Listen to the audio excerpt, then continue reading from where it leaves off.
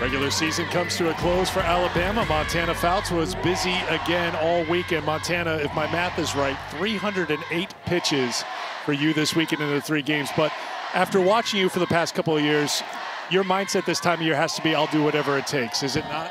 Yeah, you know, I'll do whatever this team needs to do. I love Murph. I love the rest of the staff. I love my teammates. I'll do anything that they want me to do.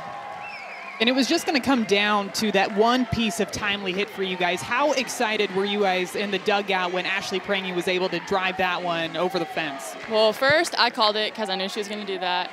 2, she deserves it. She works so hard, and everybody has so much faith in everybody on this team. So if not that one, the next at bat. And I feel like us having that mindset, we just knew that it was going to come up.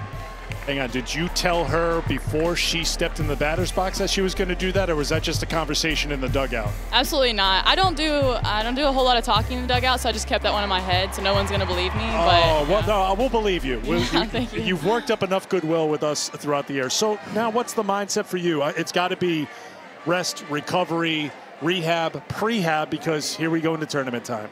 Right. I think just taking advantage of the off day, and we have the best athletic training staff in the country, so we're just going to use them, and I think that we're just going to take one game at a time.